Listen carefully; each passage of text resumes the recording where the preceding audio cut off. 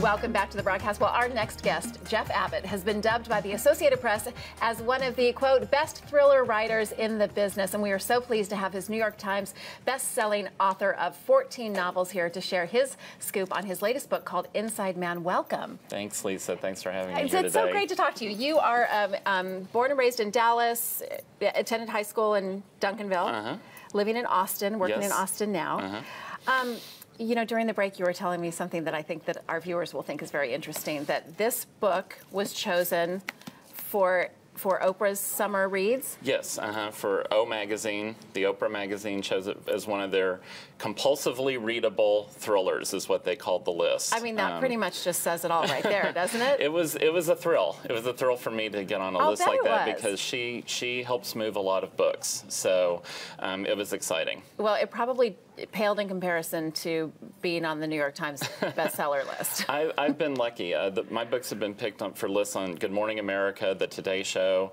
So I always feel lucky if anyone notices or pays attention, but it's nice when they do. You know what I think that means, Jeff? I think it means that your writing speaks to a general population of people. And you said yourself, you're an entertainer. I'm an entertainer. This is your form of entertainment. This isn't, you know, we talked about a lot of Oprah's books that are on her book list are very, you know, artsy kind of books. They've got like some deep message. And this is just like, if you want to be entertained, you want a good read. This is a good book to take to the beach or the pool. So tell us the premise of Inside Man. Inside Man is the fourth novel in my Sam Capra series. He's a former CIA agent who owns bars all around the world. So every book is set in a different city around the world. And in Inside Man, a friend of his is killed outside his Miami bar.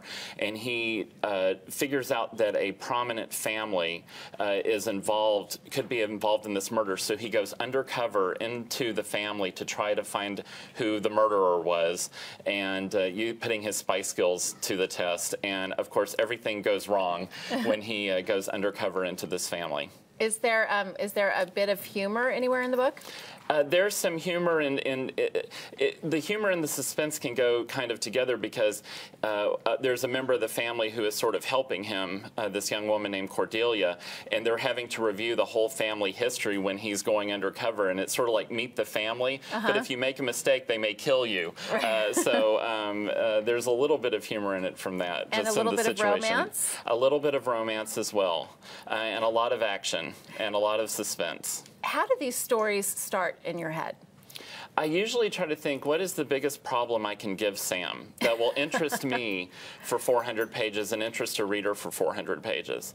And I thought it would be interesting to put him undercover into a family. We all have to kind of play roles in our family sometimes. Sure, the peacemaker, the troublemaker, the one who gets blamed for everything, the one who never gets blamed for anything. And I thought it would be fun to put him into a family that is a very, very dangerous family in a very volatile situation. And see what he'll do.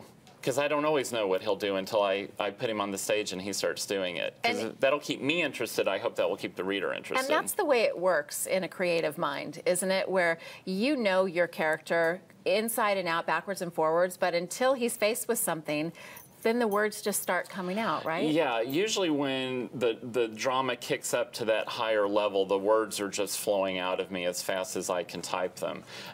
Usually the creative mind, first you're kind of panicking, is like, is this idea going to work? And then you put it on the stage and you start seeing that it will. And then when you have that aha moment where you're like, oh, this is perfect. It flows perfectly with that other story that I had going, and you're weaving them all together in one book. There is a giant twist about halfway through this book that I didn't plan when I started writing the book. And it was just, I felt like fingers close around my throat. I figured it was my imagination saying, this is the moment that is going to shock readers. But it just worked so well. And take the book in a new direction. Yeah, I hope it works. Now, I noticed you're wearing a wedding ring. So does your wife, is she understanding of what it takes to be married to a writer? Very. She's a photographer, so she's also very creative, and we both work out of the house. Our offices are on different sides of the house.